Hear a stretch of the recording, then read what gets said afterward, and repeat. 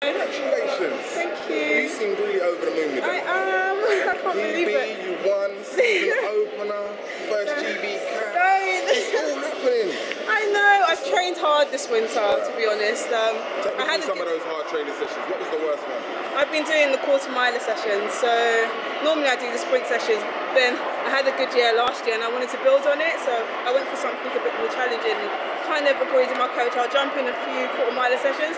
But I ended up all winter doing the quarter-miler session. So yeah, it's been good. I mean, obviously the win is the most pleasing thing, but when you look back at the race, as you probably did, what was it about it that? How I got out well, because normally I think that was what I worked on this winter as well, working on being a little bit more aggressive and coming out the blocks, and it kind of showed there a little bit. Maybe I need a little bit more, but yeah, that's what I was happy with. Did you come in with any expectancies? Personally, yes, I came here to win. Right. But I don't think there was any expectation for me here. You know, it's my first GB International, so it kind of made me feel a little bit relaxed.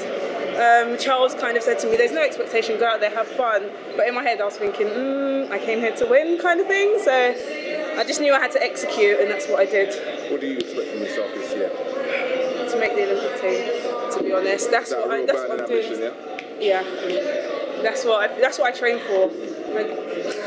It's just to make the Olympic team, yeah. What's it going to take to do that? I mean, obviously, we know what the time is, but... More hard training. Yeah. It's not for me to be comfortable here just because I had a little win. It's building up on it now and, you know, touching into the 22s like all the other girls are in the world, so that's what I need to do. So, where to next? What's And go back to the drawing board, speak to my coach, go over the race properly with him, and hopefully build on it, because I should be running, if not this week, next week at the trial. So yeah, that's it. Thank you.